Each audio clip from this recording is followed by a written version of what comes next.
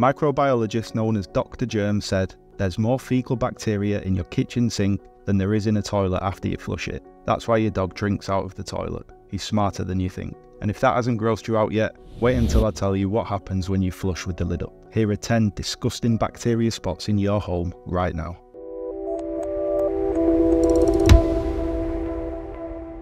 So we'll kick it off with the dirtiest item found in the home. Your kitchen sponge is a breeding ground for bacteria. A study found that sponges can harbour up to 45 billion bacteria per square centimetre, which is more than the inside of a toilet. Even if you clean your sponge daily, it's still not enough to kill all the bacteria. The best solution is to ditch the conventional kitchen sponge altogether and use a low waste alternative which dries out quicker, meaning less chance for bacterial growth.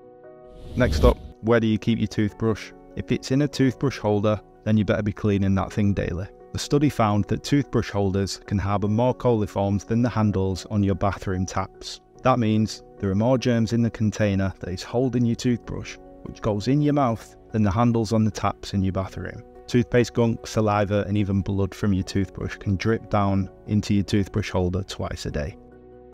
Your coffee maker might be your first pit stop in the morning before you go to work, but it's also home to bacteria. The study found that there were 35 to 67 different types of bacteria breeding in the drip trays of Nespresso machines. The bacteria thrive in the warm, damp environment of the coffee maker, and no, the high temperatures of the brewing process doesn't kill them. Kitchen countertops near the sink area are also pretty disgusting, as you're often wiped down with sponges and cleaning cloths that have E. coli and other bacteria.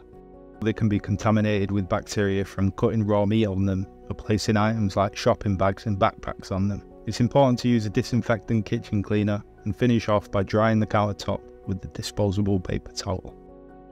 Next up, look at this knob. If you don't keep the knobs on your stove clean, then that might be harming your health. In a study conducted by the Public Health and Safety Organisation, they found that 27% of stove knobs contained mould and yeast, and 14% contained coliform bacteria. Next time you're cooking your dinner, do yourself a favour and give them a dunk in hot water full of antibacterial soap.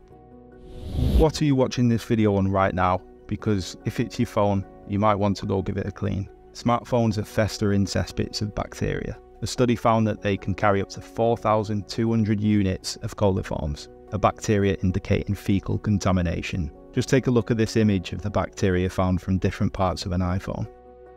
The next time you're winding down after a hard day and decide to run yourself a bath, it might be worth checking that it's clean enough to do so. The grout between your tiles and the ceiling around your bath are perfect places for mould to lurk, and the drain itself could contain 119,468 bacteria per square inch. That's more bacteria than you'd find on a toilet seat. A microbiologist had also noted about 10% of bacteria you find in bathtubs come from fecal matter, and it can get dried into the bathtub ring.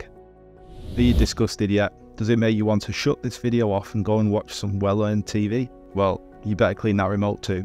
A study found that they have 290 colony-forming units per 2 centimetres, compared to only 12.4 colony-forming units on the toilet seat. Viruses can also linger on remotes for 2 days or longer. If someone in your home is sick, they could easily spread the germs to you through the remote.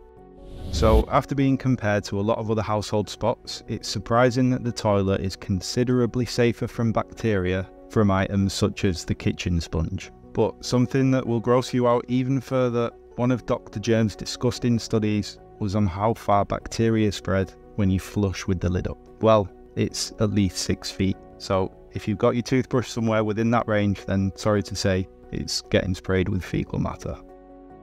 And lastly, we get to the well-known universal rule, which is the 5-second rule. You're either the person who picks up that bit of food you've been craving that you've just accidentally dropped on the kitchen floor, gives it a quick check to make sure there's no floor bugs on it and then down the hatch, or you're the better safe than sorry type who chucks it in the bin or leaves it for the dog. Well, you probably won't be that surprised that it's the latter that gets the win here. In fact, even a 1-second rule wouldn't even save you from whatever bacteria is lurking on that dirty floor. Bacteria that can cause food poisoning, such as Salmonella, E. coli, and Listeria. The moisture content of the food can also affect how much bacteria is transferred. For example, food that's wet or sticky is more likely to become contaminated than food that's dry. So, next time you drop your food on the floor, don't take the 5-second rule for granted. It's probably best just to throw it away. And thanks for watching, guys. As usual, if you liked this video, please give it a thumbs up. If you're not subscribed already, please press that subscribe button. It'd make my day. And until next time.